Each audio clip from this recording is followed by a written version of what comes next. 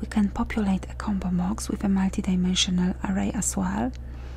Let's do this. Let's create a multidimensional array, 3 by 3, 3 rows by 3 columns. To do this, right click user form, select view code. From the object dropdown, select user form. From the procedure dropdown, select initialize. And first let's declare an array. Let's call it aDays.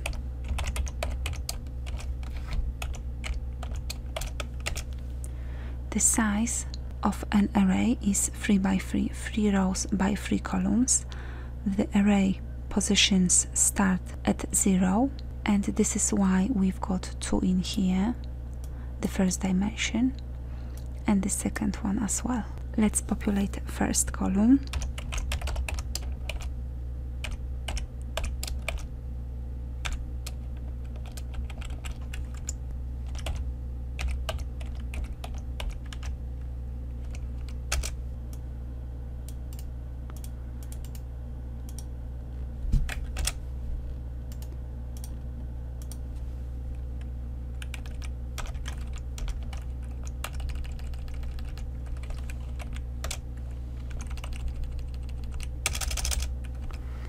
Second column.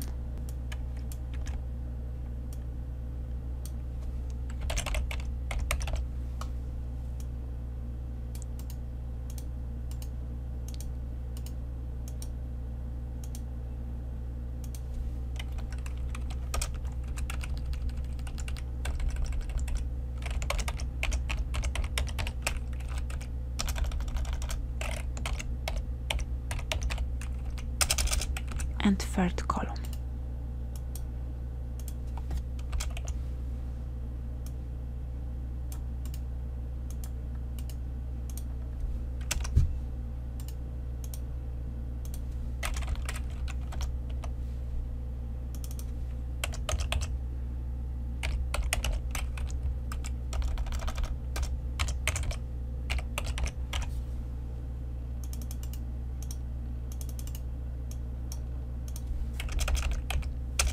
And now, to copy all this data to Combobox, we need to use a list property.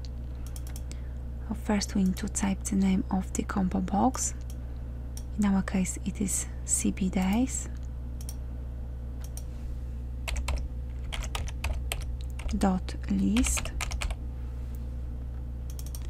equals aDays.